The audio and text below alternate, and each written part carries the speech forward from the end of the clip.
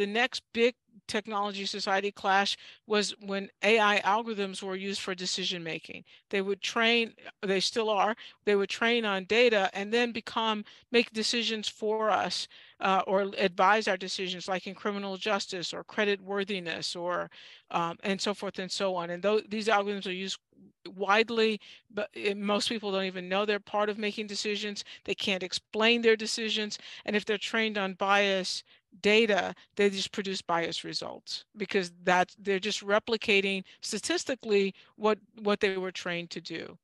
But even though they look like they're going to be impartial. So that's sort of the next wave. The third wave has been around misinformation and disinformation and the use of that information, the spread of it on social media. We don't really know how to establish truthful content at scale, or what trust means at scale, or moderation at scale. We haven't figured any of those out around the issue of moderation. So those are three major tidal waves, and now comes generative AI. The time between them is shorter.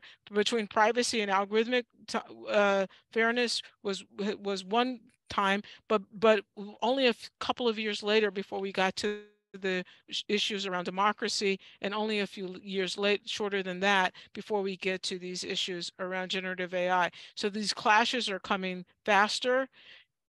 And the truth is, even though data privacy goes back to 1997, we still don't know the answer. We still don't have a solution. I think the question is, how do we maintain our control of our lives, our society?